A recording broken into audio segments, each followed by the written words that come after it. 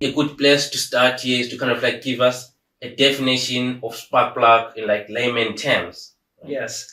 So essentially, when you think about, generally speaking, industrial automation, IoT types of use cases, there are plenty of solutions, and protocols in the market. But one that emerged in the last few years, right? It's been around for a while, but now it's got real momentum, is MQTT, right?